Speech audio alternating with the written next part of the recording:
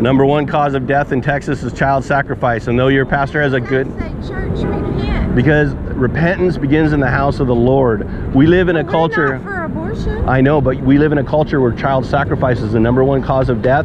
And when a bill comes up, your pastor ignores it. That makes abortion illegal. He's pro-life. He votes for bills and he encourages bills that regulate when, where, and how you can murder babies. He does not work to make it illegal. We need to make it... Our pastor? Yes, ma'am.